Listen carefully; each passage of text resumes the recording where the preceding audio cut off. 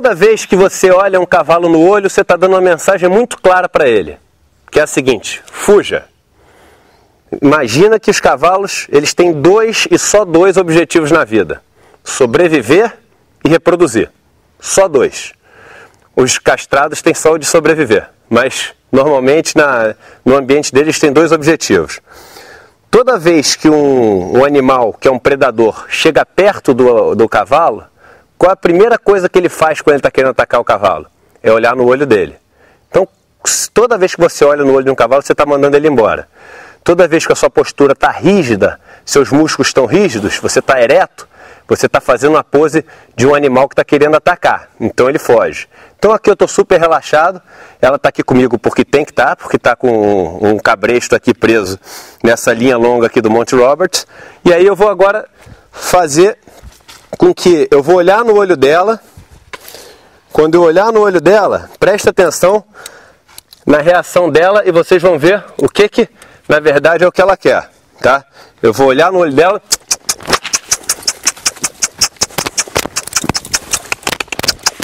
Minha postura tá ereta, olho no olho, eu tô perpendicular a ela e tô mandando ela embora. Então, quando eu mando ela embora, eu tô falando assim: não é isso? Você quer fugir? Eu entendo que você quer fugir. Então você pode fugir, porque você está com um predador na sua frente. E eu sei que é isso que o cavalo faz quando ele vê um predador. O que ele faz? Ele foge.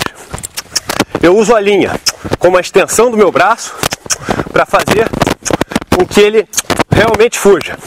Olho no olho, postura ereta, pressionando o cavalo contra a parede. Depois dele dar 5 voltas, olha como o cavalo presta atenção nos mínimos gestos. Vou mexer meu olho um pouco para frente do dela. Ela automaticamente percebe e começa a andar para o outro lado. Olha que eu vou levantar meu braço agora, imitando as garras de um predador, como a velocidade dela vai aumentar. Agora olha só de abaixar os meus dedos, olha o que acontece. Ela está prestando atenção nos mínimos detalhes. Vou levantar meu dedo.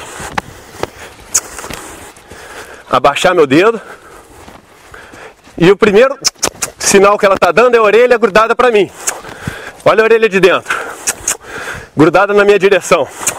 Esse é o primeiro sinal que eu quero. Que quer dizer, eu estou prestando atenção, sei que você está aqui. O segundo sinal que eu vou querer é que ela comece a lamber e mastigar e a fazer círculos menores, cada vez mais distantes da parede. E como é que eu vou fazer ela fazer isso? Eu vou mudar ela de direção agora e vou começar devagarzinho a tirar a pressão dela.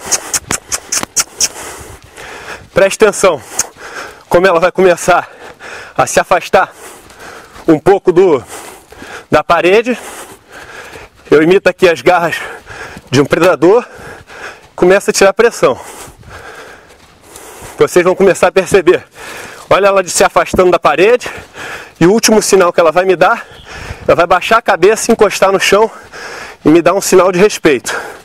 Eu vou abaixar meu braço, tirar a pressão e vou esperar o último sinal, que é a cabeça no chão, que é um sinal de respeito. Olha, mastigando e lambendo, presta atenção na boca dela. Já me deu 3 sinais. Eu quero só a cabeça no chão agora, que é o último sinal.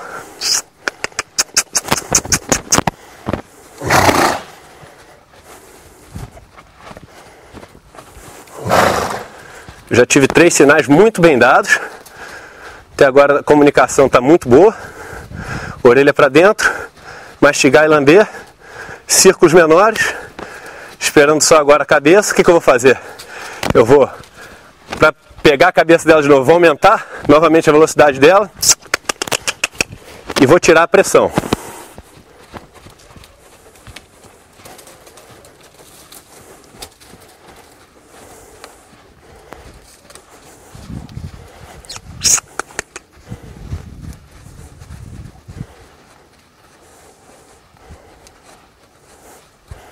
Boa, menina.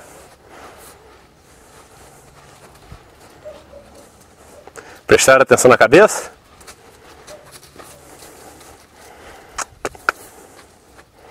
Então já tem os 4 sinais que eu queria. Eu agora vou parar ela do outro lado. Vou mexer meu olho para frente do olho dela.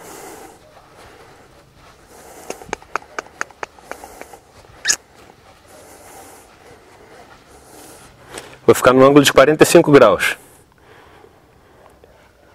Eu vou convidar ela a se juntar comigo. A postura relaxada agora. Eu cruzo meus olhos no peito dela e vou começar a trabalhar em arcos para trazer ela ao meu encontro. Preste atenção. Fazer assim.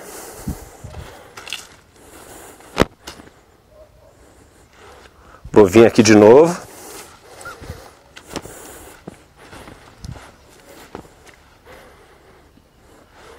Eu faço um carinho na testa dela, mostrando que eu não represento nenhum perigo para ela.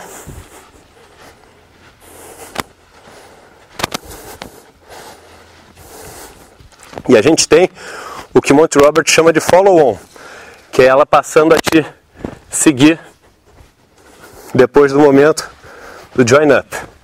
Então esse é um cavalo que estava querendo fugir de mim e que agora ela quer estar junto comigo.